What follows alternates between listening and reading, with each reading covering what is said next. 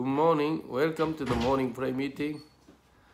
Wonderful morning. Praise God. We are in the Liverpool. If you have the Bible, look at the Romans chapter 12. Romans chapter 12, verse 9 to 21. Book of Romans chapter 12. Love must be sincere. Hate what is evil. Cling to what is good. Be devoted to one another in brotherly love. Honor one another above yourself. Never be lacking in zeal, but keep your spiritual favor, serving the Lord. Be joyful in hope, patient in affliction, faithful in prayer. Share with God's people who are in need. Practice hospitality.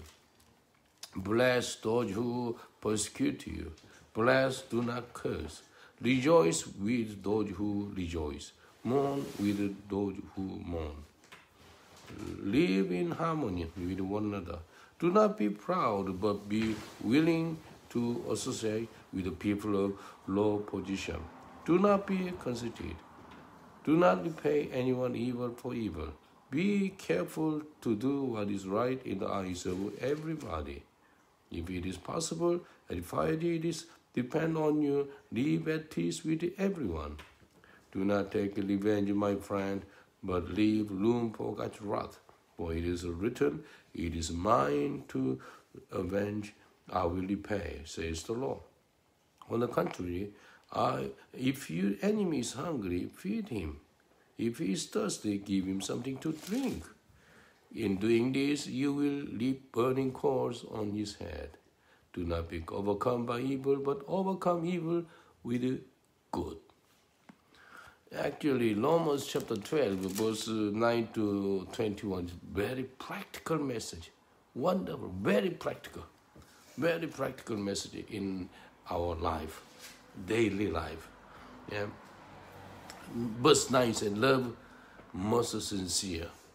Hate what is evil. Unfortunately, people, they don't hate what is evil, but they love what is evil in these days. Yeah. Hate what is evil in these days.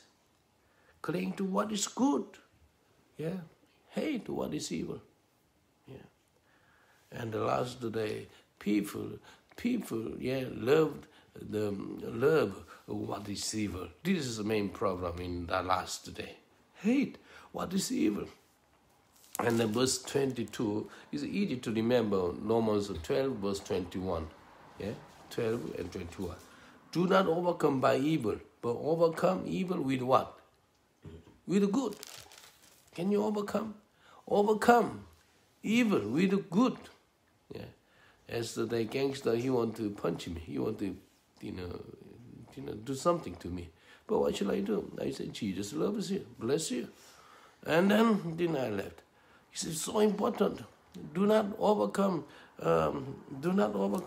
by evil, but overcome evil with good. This is the word of the Lord. And then verse 10, devote to one another. Devote to one another in brotherly love. Honor one another above yourself.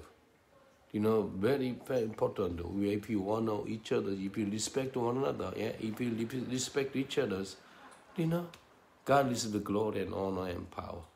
Where we stay now in this area is a very, very, like a slum area, very dangerous area in Liverpool, like Harlem in New York. We come here to preach the goodness of Lord Jesus. Gospel of the Lord Jesus Christ for what? For poor people. So many poor people live in this area, but we love them, but we honor one another. And never be lacking in zeal, but keep spiritual favor, serving the Lord. You come here to serving the Lord, serving Jesus. How can you serving Jesus? If you're serving one another, with the heart of Jesus, that is a serving Lord. You can preach the goodness of Lord Jesus. So important. Preach the gospel. Do you have the spiritual favor? Spiritual favor, serving Jesus. We are so tired. I think we did over 3,000 houses. And then, we put a leaflet and it's so tired about what you did. Still, we put a leaflet, serving the Lord. And then, one of my sisters said, this is my favorite. Be joyful in hope, patient in affliction, faithful in prayer. Yeah, be joyful. Be joyful in hope. Be joyful in hope. And patient in affliction. 3 things God wants to encourage you this morning. Be joyful, be patient, be faithful. Can you see that? You are so happy? Be joyful, yeah? Be joyful and be patient. And be what? Faithful. Be faithful. So important. In the last day, people, they are not faithful to each other. They are not faithful to God. Be faithful. Be faithful. Be joyful. Be faithful. Be patient. Yeah. Joyful in hope. Patient in affliction. Faithful in prayer. In prayer. This is a very practical scripture. Romans chapter 12. I just read it again and again and again. This is a wonderful. And share with the God's people. Share with the born-again Christian who are in need. Practice hospitality. You see? Practice. Yeah. If some born-again Christian hungry, give them food. Do you understand? Yeah? Yeah? Give them food. Yeah? This is what scripture say. Yeah? Very important. Practically. Share with what? God's people. Share. Share and care. Yeah? Yesterday, I think we don't have the toilet roll. And then this young boy said, okay, we go buy some toilet roll. They bought the four. We using it now. It's good. The children go to the shop and buy something. It's good to share with the God's people, practically. And we thanks be to God, we are in here to share the goodness of Lord Jesus Christ. Yeah, and then you can see verse 14. Bless those who persecute you. Bless, do not curse. If somebody persecute you, can you bless them? Yeah, are you sure? Don't say it to me hard, it's easy. Can you bless them? Yes. Don't curse them. If somebody curse you, and persecute you, you automatically curse them to pay back to them. Don't do it. Your job is what? What is your job? Bless them and pray for them. Yeah, pray for them. Please don't curse. Don't curse. Bless them. And how can you bless them? This enemy. Practically verse 20. Can you see the verse 20? On the contrary, if your enemy is hungry, feed him. Can you imagine? If you're angry, hungry, feed him. Yes. How? If your enemy is thirsty, give him something to drink. Yes. In doing this, give your food for your enemy. Yeah? Your enemy is thirsty, give the water to drink. Amen. In doing this, you will heaping burning coals on his head. What does it mean? Do you know the coals on the head? Burning. What happened with burning? So hot, yeah? When they're so hot, the heart melt and become born again. Can you say amen? Amen. This is the word. They thought it's misunderstood. Doing this, burning coal, and they kill them. No kill. Give their life to Jesus. If they give their life to Jesus, they remember, they appreciate. Do you understand? Yeah. If your enemy, actually, the Bible says your enemies are in where? Your enemy is not far away. Your enemies are in where? Your own family. In your own family. Your family. Your father and mother. Yeah. Your brother and sister. Your grandson. No, granddaughter. Granddaughter like what? The rice and then, she put so much the rice for her. Did you understand? This is very important. If your enemy is hungry, feed them. If your enemy is hungry, give them water to drink. Good for you. Good for them. Yeah? That is meaning, do not curse your enemy. When somebody persecutes you, Do not, try to, and then practically also the Bible, and verse 15, rejoice with those who rejoice, mourn with those who mourn. Can I ask a question? If you receive the invitation, one is a funeral service, one is a wedding ceremony. Both of them is a very, very important ceremony, the event. Which do you want to go? Funeral or wedding? Yeah, funeral. Both. No, you need to choose only one. Cannot. Because you are the one body. You cannot go half by half. The Bible mention supporting for the mourn first. Those who are mourn, and weeping and cry, go there. Which means funeral service is first. If you choose only one, go to funeral service. Why? Because of course it's very important. The wedding ceremony is very important. But if you choose only one to go there, for me this is a principle for me. And then pastor, if I get the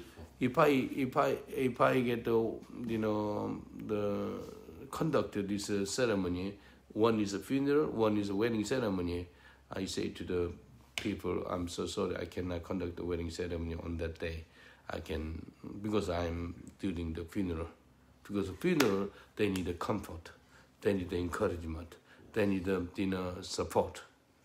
Of course, the supporting for wedding ceremony, we know that, but at the same time, we have to do it. That is why the Bible says, rejoice with whom? With those who rejoice. Oh, yeah.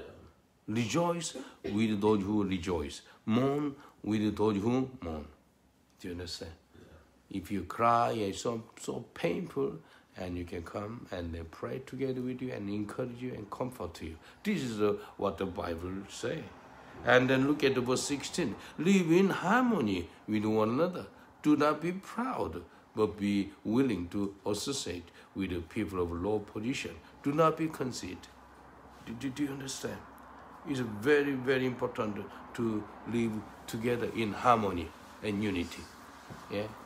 In our group now, how many age groups? How many years age group? The youngest is 13. Oldest is 74. 61 years different. 61 years different. You are look like not the different age group now. We are like one family. Yeah? We love one another. Isn't that wonderful? Yeah. This is a great blessing. If sister Sunny stay in the elderly, the group, young no one, she never experienced like this. So active. 13 years old. They played football yesterday. We are so tired, but they still play football. And then, do you understand? This is the work of the Lord. Live in harmony. It's so important. If you don't live in harmony, it's a terrible. Hell is not far away. Do you understand? Even 2 or 3 people, 4 people live together in one place, one house. But there is no unity. Hell is in there. Do you understand? Even 100 people live together. Yeah, we're gonna live together 600 people very soon. We got together land, and then build a church building and build all the houses. We live together in harmony and unity. Where is heaven? Heaven is in there. Heaven is in our heart. Do you understand? Therefore, live in harmony is very important. Yes? Please live in harmony with one another. Do not be proud. It's one of the very secret key. There's no harmony if you proud. Yeah. When the pride people came together, live together, there's no more harmony. No. Pride people so selfish. Selfish people bear pride. These people need to repent of the sins. Live in harmony and do not be proud. Humble yourself. And be willing to associate with one another. Especially low position. What does it mean low position? In here. Many people low position here in this area. It's a very rough area. But thanks be to God, we can support him for these people. And then verse 17, do not repay anyone evil for evil. Be careful to do what is right in the eyes of everyone, not only in the eyes of God. Be careful. Romans chapter 12, Verse 17, do not repay anyone evil for evil. Then how many of you desire to repay for evil for evil? You sometimes do that, you did, yeah? If somebody did it to me like this, I need to repay. I'm going to revenge.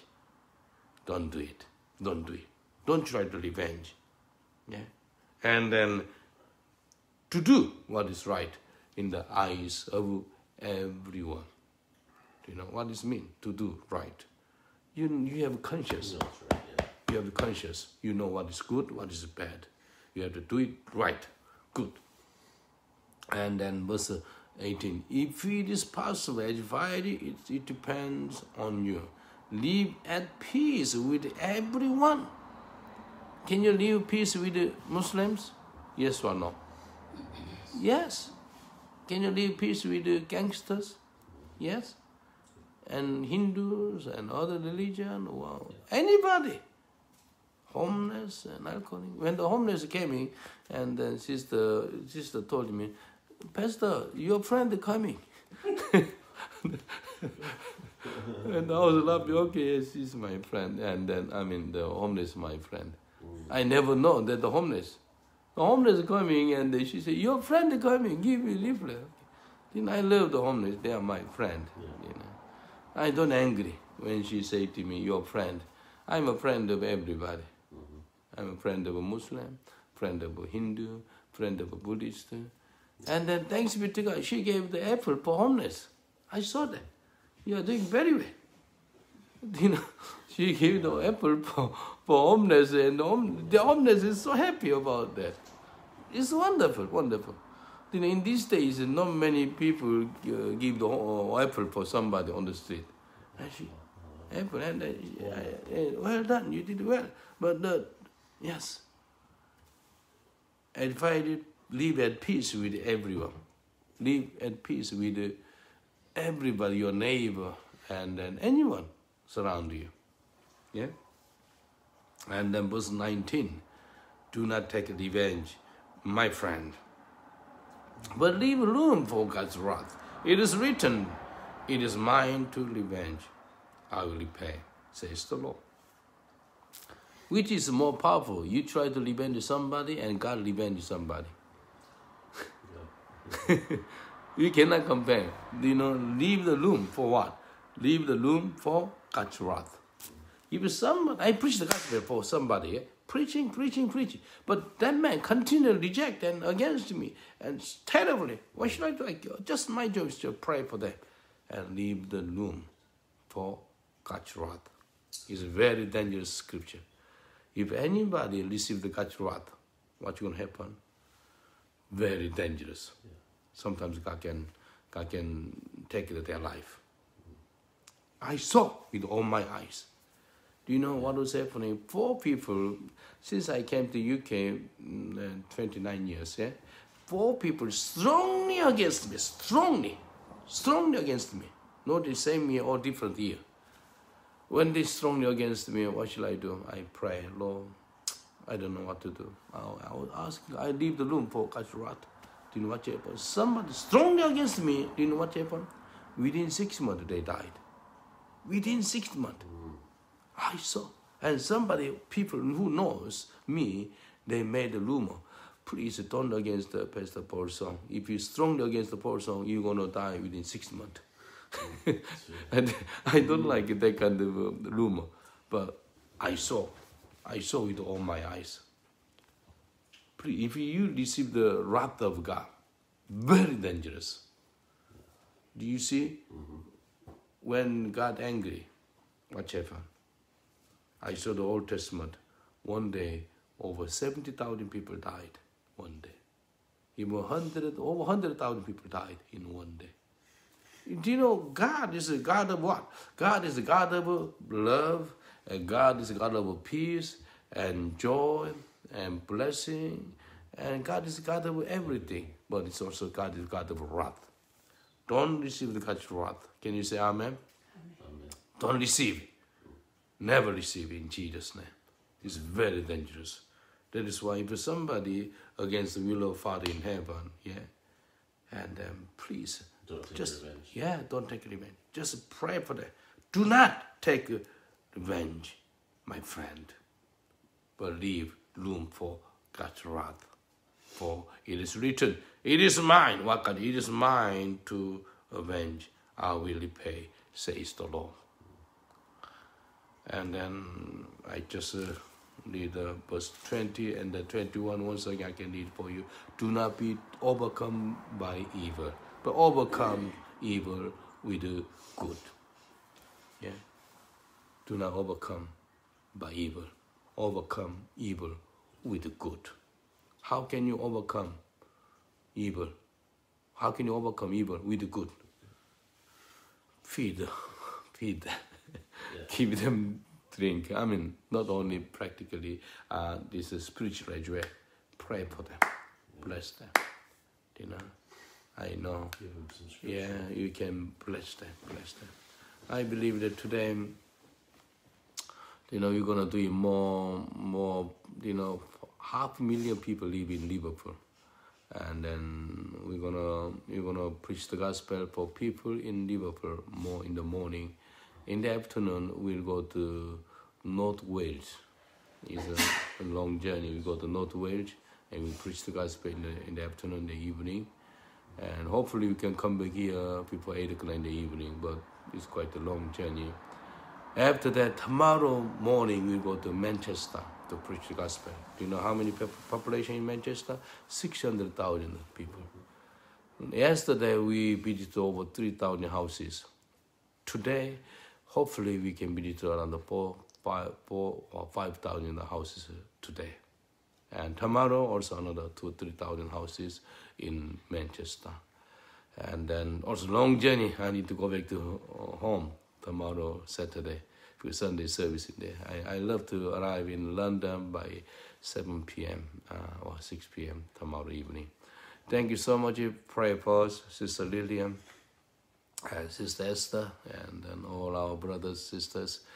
And then, yes, next month in June, we'll go to Scotland to preach the gospel, Scotland, Edinburgh, and Glasgow, even Highland, and all the Scotland. We're gonna preach. We're gonna go there 5 days or 6 days. We don't know yet, but we're gonna prepare for the mission to Scotland the next month. Keep on praying for us. And it's a long journey. I was so tired. I went to bed last night 9:30 in the evening last night. So tired. It was a long journey to drive around 6 hours drive from London to here. When I was so tired in the minibus, and Sister Sophie and even Brother Jeremy and all the people, they gave the special massage for my neck and my back and my head. Praise God. Now, we're going to have a breakfast and we keep on preaching the good news of Lord Jesus Christ. Continue to pray for us. We need the protection from all the dangers and darkness. And we know that Satan not very happy at all because we come here. We preach the good news of Lord Jesus. I preached the gospel for 5 years old, a young boy, in front of mommy. The young guy is young boy, 5 years old boy. I don't want. He was crying. He's so angry. You know, Liverpool people, children, so angry children. Oh, I was shocked. Even the children, they smoking weed, marijuana. Children. But we pray for revival in Liverpool. I know some people, they are so happy. And yesterday, Mr. Steve, the Liverpool man, he's a wonderful man. God changed him, and he become born again. I have his mobile number. I call him and send a text message. Keep on praying for us. Let's pray. Father, I thank you. Romans chapter 12, verse 9 to 21 is a very practical message we receive. Would you bless this land, Liverpool and North Wales and Manchester and all the northwest of England. Father, heal this land. If my people humble themselves and pray and then seek his face and turn away from the wicked way, and God will forgive all our sins and they heal the land. Can you heal this land?